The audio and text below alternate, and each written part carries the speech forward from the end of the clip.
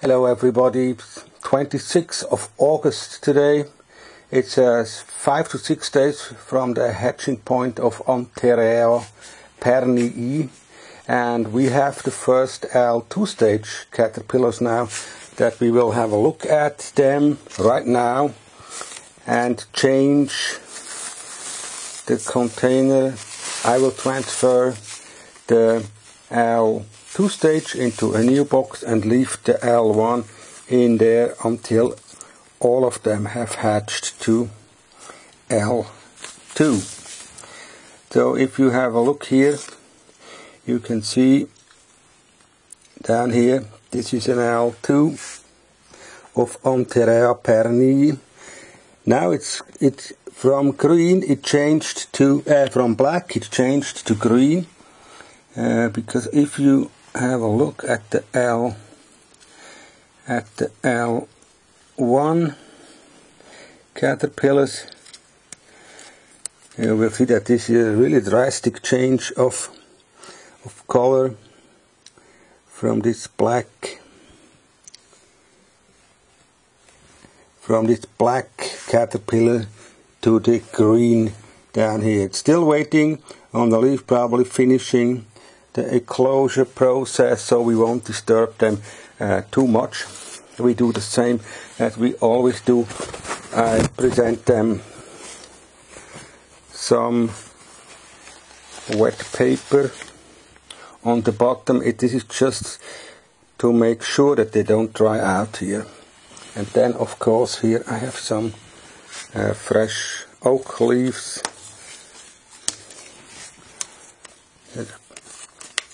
They have been watered here, like this. So I transfer now my L2 stage caterpillars into this new place, and the L1, I wait for them. So here's L2.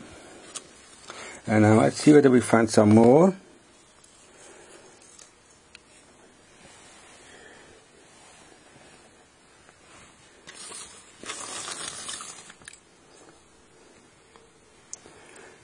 They have eaten up quite a bit of this oak leaves here. Now let's see, here's another one. This is a little bit bigger, this as an L2 here. Where is she? Here. Yeah. A little bit bigger, but also still waiting, finishing the eclosure process, so we also transfer it. Then here we have on the same twig, we have two, we have here's an L1, this black one, and here is the L2, the green one. So we have to separate them and put the L2 here and the L1s.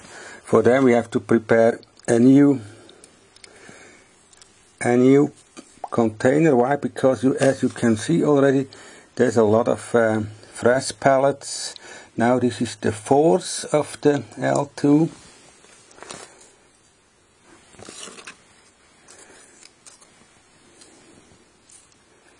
This is an L1 here, black one.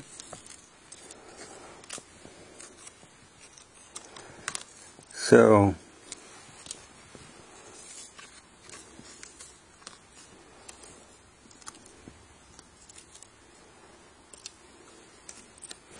I have to go carefully through the whole material.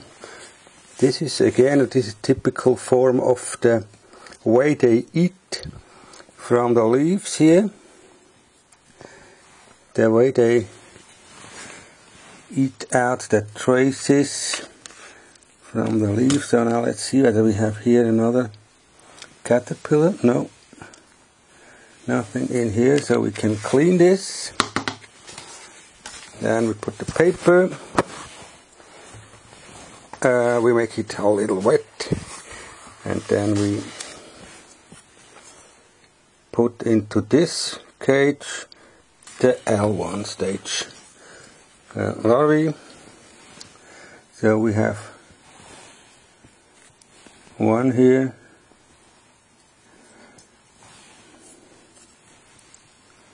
this we put in also because it can eat on that. 1, 2, 3, 4.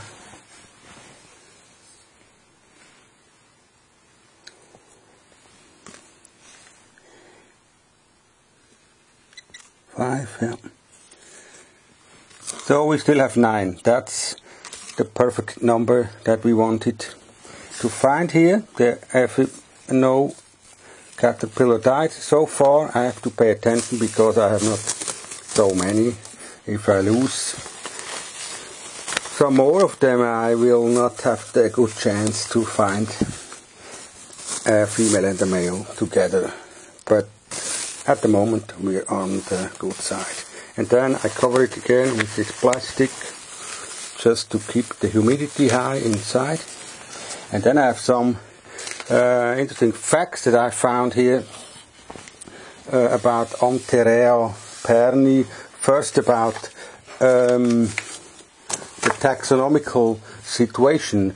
It's written here very clearly in this paper from Richard S. Piegler.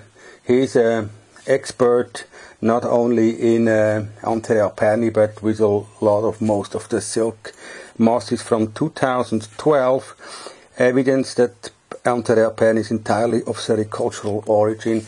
So it's shown here that Antheraea pernyi is a artificially cultivated species that originated from Antheraea raleigh. That's also the reason why you can cross Antheraea pernyi and Antheraea raleigh and have a fertile offspring. Normal hybridization, if you cross two species, they cannot go on with the breeding process later in the F2 generation. But with crossing pernyi and raleigh, you can have a lot of offspring from the next generations too. So it's also written here that the critical thing is that we have critical to conserve populations and habitats of the wild progenitor as a genetic resource for this economically important silk moth. Then here's in another paper from India, some interesting facts that they say they transfer the worms always in the morning and in the evening hours, never during the day. That's why I do it now in the morning. The sun just came up here. And that they clean the eggs of Antheraea pernyi they disinfect them with 3% formalin for 10 minutes, and then they clean it with natural water. And also we can find some information about the efficiency of Antheraea pernyi. They write here a larva consumes about 75 to 80 grams of leaf during the entire larval development. It means that a pupa normally is between 3.5 to 5.3 gram for a male and 7 to 9.3 gram for a female. So this would say that we have practically for 1 kilogram of pupa we need 10 kilogram of fodder plant material. So it would mean we need 10 kilogram of oak leaves to produce 1 kilogram of pupas of Antheraea pernyi. But in another paper I found also that they wrote that a larva eats only 35 to 40 grams of fodder plant, though it's not yet exactly sure how much is the efficiency, and we will try to find out later.